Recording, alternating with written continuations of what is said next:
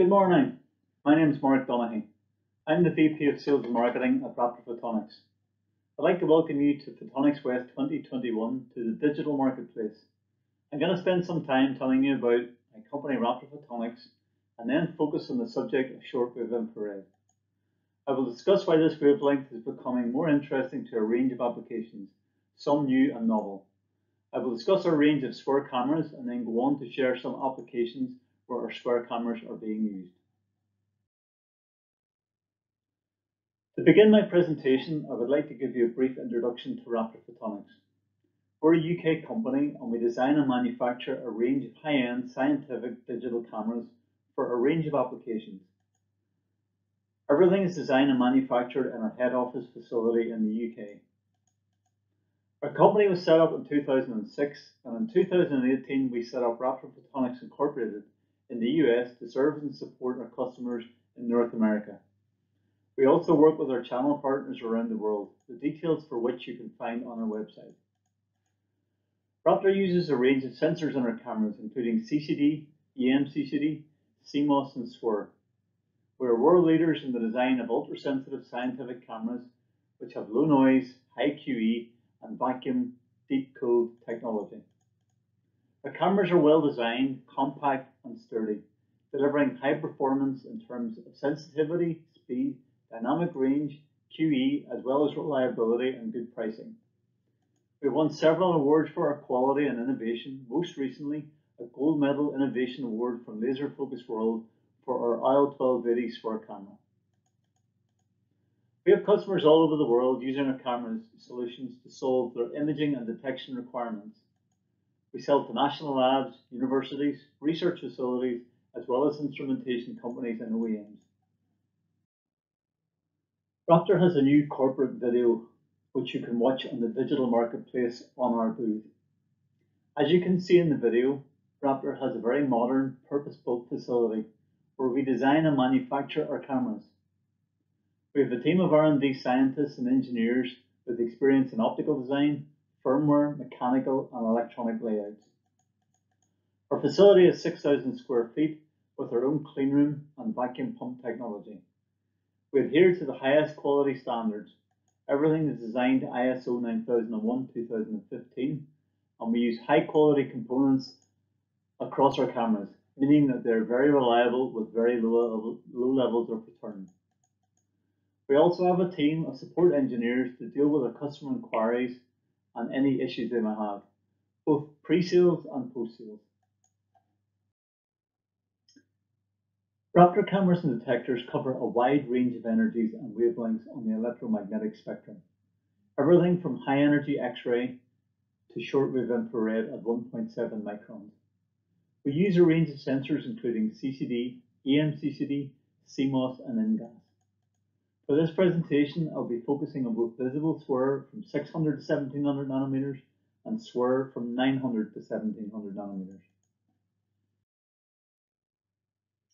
I'd like to briefly introduce the InGaAs-Focal Plane Array detector and its structure.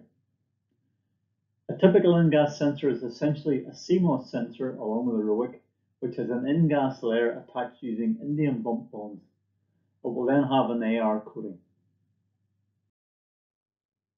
A typical SWIR sensor will offer QE from 900 to 1700 nanometers. In this particular QE curve, this is essentially for a visible SWIR InGaAs detector. This is where the sensor is back thinned. This will offer sensitivity from 600 to 1700 nanometers.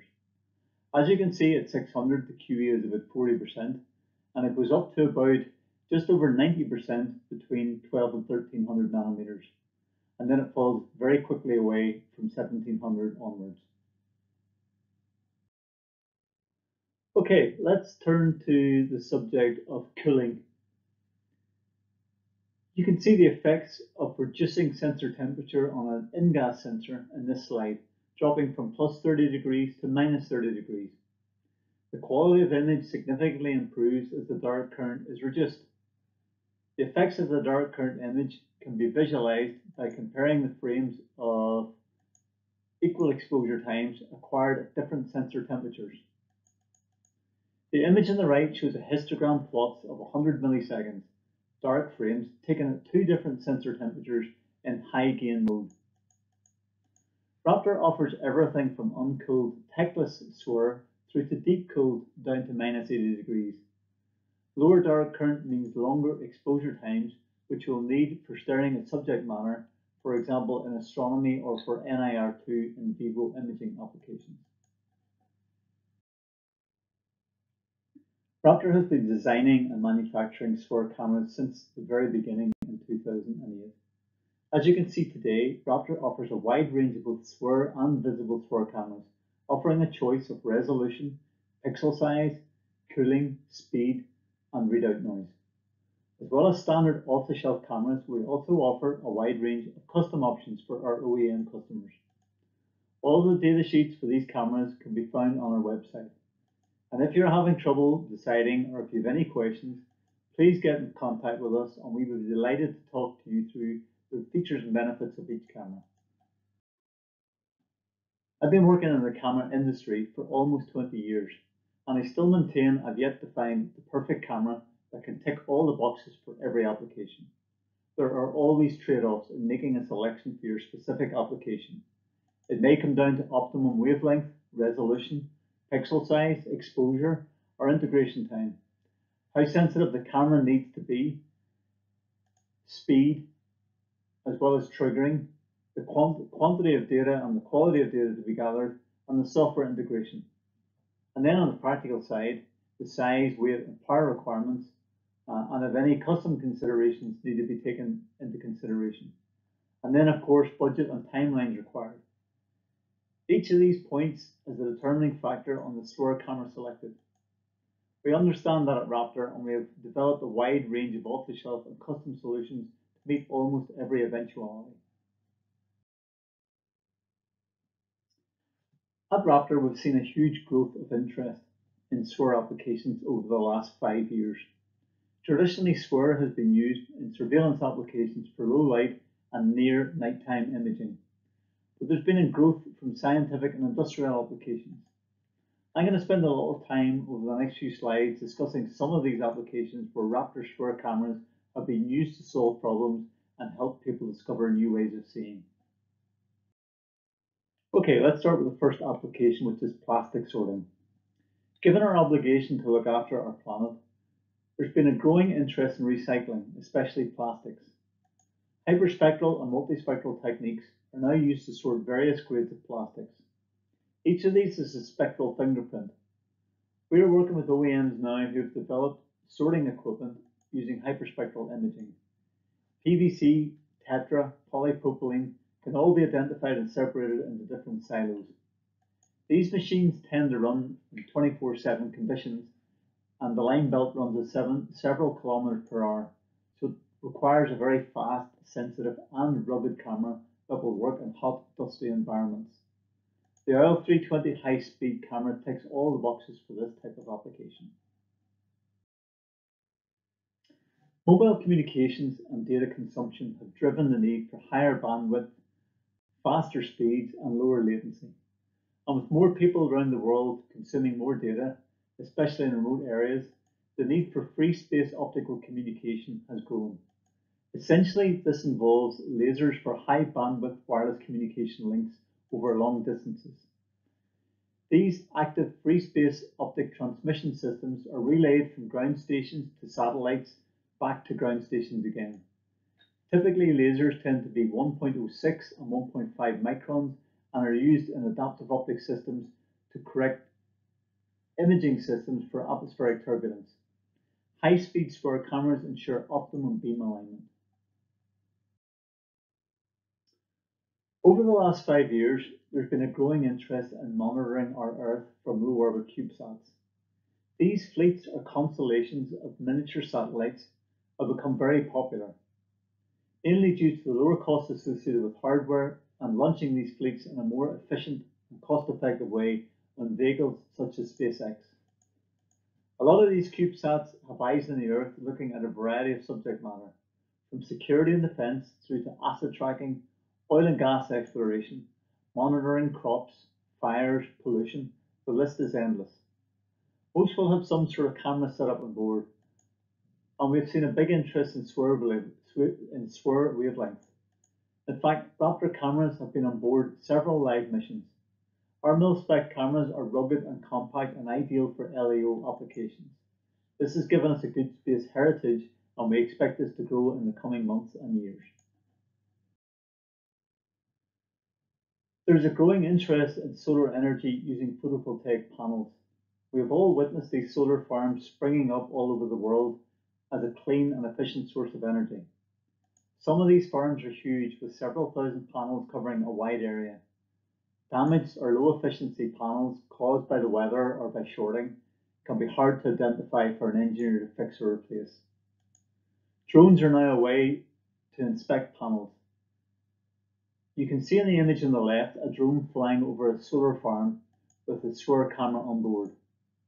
You can see very clearly and easily cells that are damaged on the image on the right.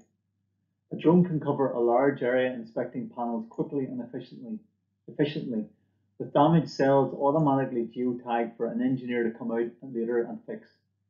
A sensitive SWIR camera, such as the IL642, enables this to be done more efficiently. You can read more about this on a recently published app note on our website. Silicon inspection is big business these days. It can be a challenging problem for silicon and semiconductor manufacturers in terms of pattern alignment, pattern defect inspection, and edge position bonding inspection. During the manufacturing process, foreign particles and defects may appear on the top, bottom, inside, or in between the wafers.